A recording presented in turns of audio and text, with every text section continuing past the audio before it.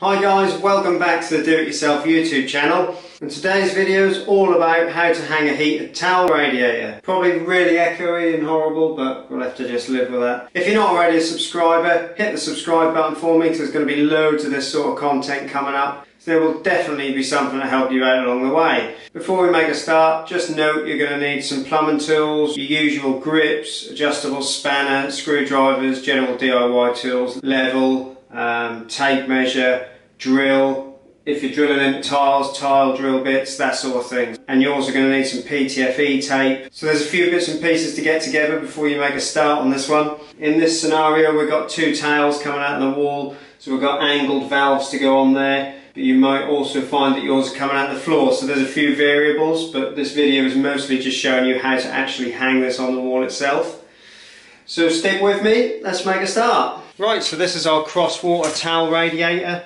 I've already put the bung in the top, as you can see there, and that has a bleed valve on it. But you'll find you'll have a bung in one of the top holes that you need to fit. That'll have a rubber O-ring on it. You won't need to put PTFE tape on that. Just tighten that up and that will seal nicely. Obviously I missed that bit off the video, but it's relatively simple anyway. Right, now we've spun the radiator over, you'll see you've got two holes in the bottom here. That's for our valves to go into. Your valve types will vary. These are two cross-water lock shield valves. They're angled ones, but you can also get straights. They're just direct valves. So basically that goes onto your copper tile coming out of the wall. It's got a copper olive in there. You'll tighten that onto the copper tiles, and these pieces of the valve here need to be inserted into the radiator. So I'll show you how to do that first. If you're dealing with chrome valves like this, before you touch this with an adjustable spanner, just grab yourself a bit of insulation tape. You can use a cloth if you'd prefer. I just like to stick a bit of that around there just to stop the spanner from scratching all the chrome up. Obviously everything I do here, just repeat on the other side. Now before we insert this piece of the valve into our radiator, what we need to do is either apply some PTFE tape to the thread to seal that thread, or you can use Loctite S55 if the camera would focus, that'd be great. You can use either, whatever you're comfortable with. If you're using PTFE tape for this, I'd suggest about 12 turns, that's what I like to use. Make sure you put this on in a clockwise direction. Break that off. Now we've got our PTFE tape on there, that's ready to be inserted into the radiator. Before we do that, we'll repeat that on the other side. So they're ready to be inserted into the radiator now. Grab yourself a radiator Allen key or a radiator spanner. I'll put a link to this in the description. It's a pretty cheap tool, but without it you're going to struggle. So grab your valve, you can see it's got the hex key in there for the radiator spanner. And then we'll just wind that in. You don't want to over tighten these, just nip them up. Because if you over tighten them you'll strip the thread out of the radiator. Obviously repeat on the other side.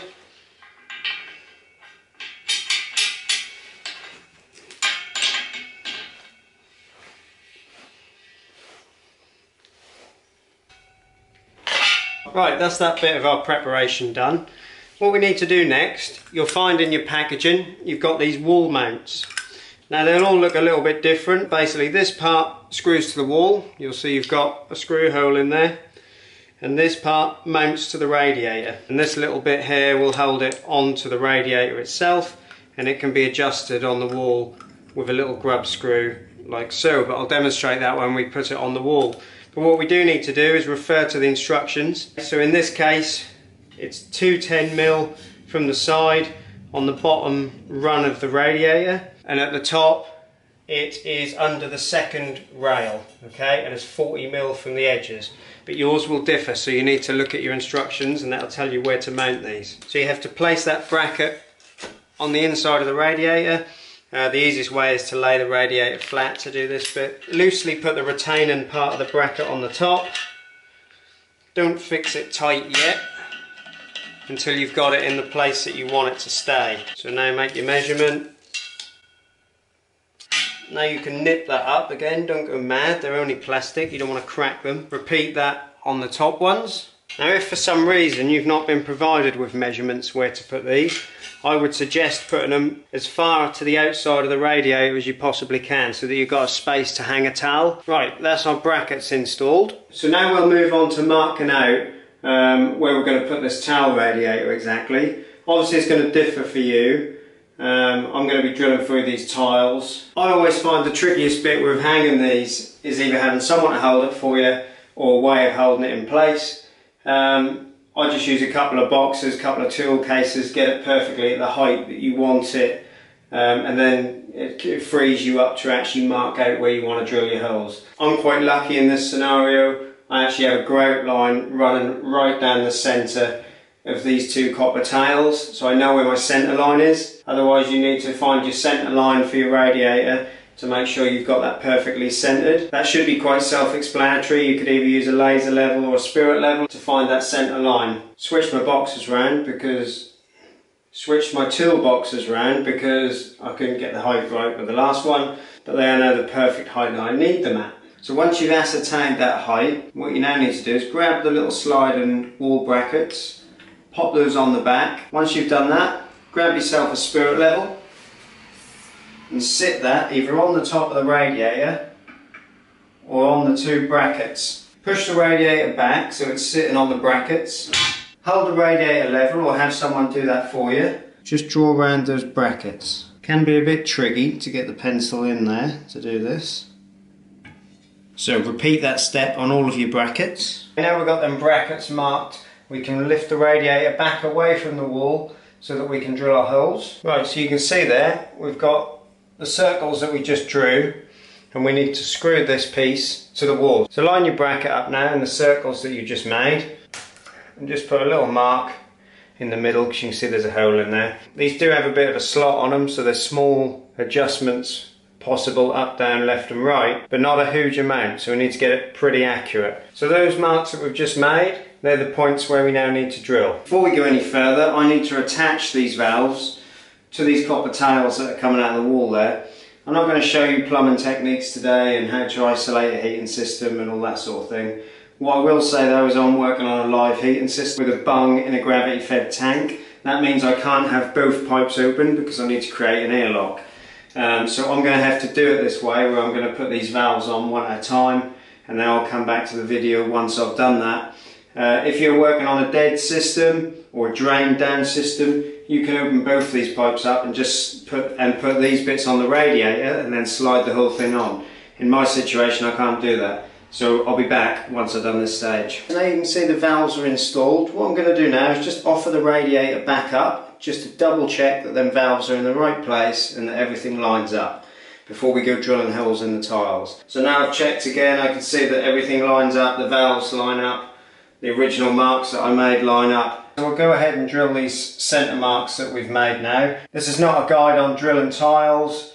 If you want to find a video on that, maybe I'll do one in the future. Stick a comment down below if you want to see that. If not, there's plenty of guides online. Obviously the usual practice is applied. Check what's behind the wall that you're drilling into. If it's a stud wall, it needs to be strong enough to hold the radiator full of water. Bear that in mind.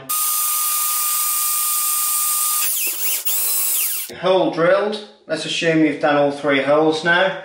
You want to do what I've done here. Attach the bracket in place to the wall. Grab hold of your bracket and the screw provided and the wall plug provided. If you've got tiles, I'd suggest you push it past the tile, because otherwise when you do the screw up you may crack the tile. So that's what I'm going to do now, is put that wall plug just past the tile. I'll have to trim the lip off to get that to go right in the hole. Then we'll hit it in with a screw and do it up. You'll probably have been provided a washer and a screw of some description. Place that down inside the bracket and through the hole. A bit fiddly, like so. Place the screw in your plug. So I want that plug to go deeper into the wall. And now tighten your bracket up. Don't go mad, because if you go too tight, you can crack the bracket. And repeat that on all your brackets. So we've got all three brackets screwed into the wall now. Make sure the grub screws on the sides of these brackets are facing outwards, because if they're facing inwards it's going to be really awkward for you to get your hand down there and do them up. So the little holes make sure they're accessible. Just check these are leveled up, because they do have, like I said before, small adjustments on them. Offer your radiator up, sit it on top of your valves so that they're in place like that, and then you should be able to slide that onto the brackets. What I'd suggest you do now is get your valves in place and actually tighten them up. Now they have an O-ring inside, so you don't need to put any PTFE tape or anything like that on there. They'll seal up with a rubber O-ring, so we just need to nip these up. If you've got plastic pipe or pipe coming out of the floor and you've got lots of movement, you can level the radiator up first, put your grub screws in and actually get that in its final position, and then do your valves up. But when you're working with copper, I find it easier to do it like this. You don't need to go crazy on these, just nip them up. Good, that's nipped up. Repeat for the other side. And there we go, that's the valves done up. What we need to do now is grab a level and just level this radiator up. As I said, you can slide those brackets in and out. Once you've found the level and got it where you need it, get those little grub screws that go into the sides of the bracket, which lock it into position. Get them started, and this is why it's important that you left these accessible. Get them started, and then continue going around the radiator and finding the correct level. That is now perfect. So we can just go around and tighten all these little grub screws up now, which will lock the radiator in place. There we go, that is perfect. All the grub screws are done up. That can't go anywhere now. Valves are done up. All we need to do now is put these caps on. Just put them on, hide the screw up. There we go, and that's in place, going nowhere, absolutely perfect. So what we can do now is just make sure that your bleed valve is done up at the top, and we'll go and liven up the heating system and fill this radiator. Now the heating system's back on. Open up the lock shield valves or TRVs, whatever's on your radiator. Open up the bleed screw at the top. You can hear the air coming out of there. You can hear the radiator now starting to fill. As you're doing this, I'd suggest you check for leaks. There we go, we have water. That is now fully fitted and finished. Right, I hope that's helped a few of you out on how to install a heated towel rail. If you've enjoyed this, or if it's helped you out, hit the like button and hit the subscribe button, because there's going to be loads of stuff like this coming up. And I'll see you guys in the next one.